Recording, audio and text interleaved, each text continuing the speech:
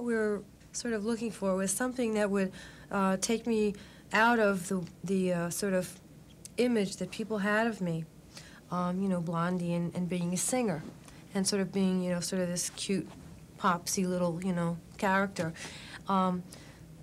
We did, however, want for the first film something like comedy, something that would be light and sort of charming, and people would really love me. So Nikki's not exactly that. When I was like really a little kid, I always said I wanted to be a movie star first because rock groups didn't really exist. I mean, I've sort of been studying all my life. I've been observing and, you know, I've been a fan and wanting to do it all my life.